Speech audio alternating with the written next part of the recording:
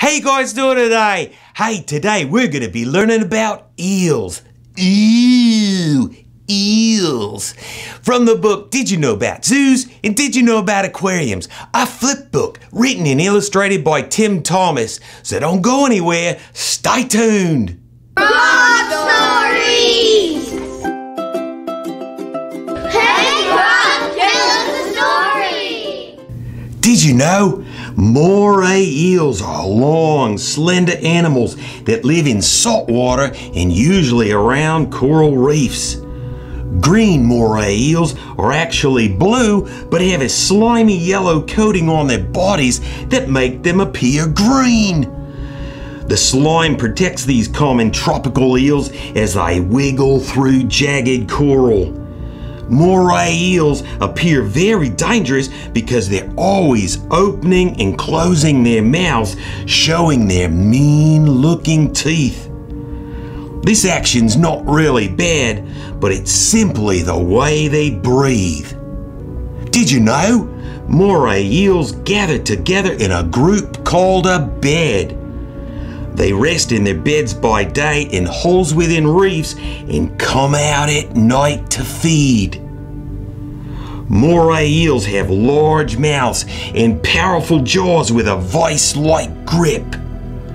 They have sharp teeth that protrude from the upper and lower jaws and sometimes even from the roof of their mouths.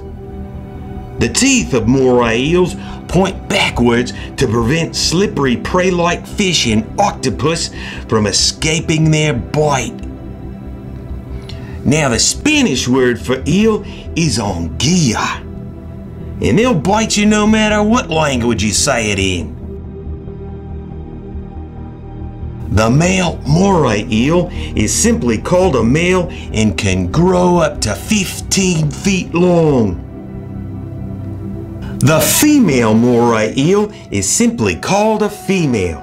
She lays clear eggs in the open water, and each egg has a tiny larva inside it, and as the larva grows, its body changes into a tiny eel that is nearly see-through as glass. This clear eel is called a glass eel. A baby moray eel is called a fly or elver. After it hatches from the egg, it starts to swim and feed on its own immediately. Other group family names are swarm, draft, wisp, or knot. And the sound an eel makes is called a chomp. If someone you know is as slippery as an eel, then he is someone who is devious and cannot be trusted. He could also be crooked as an eel. Be aware and care. Moray eels are not currently threatened, but you can show that you care and help protect the moray eels by making others aware why it's important to protect the waters and coral reefs that eels live in. Explain to your family and friends that moray eels are feared for their vicious bite. However, it's worth noting that they rarely bite unless they're provoked. And did you know? Moray eels have two sets of jaws, one in their mouths and one inside their throats.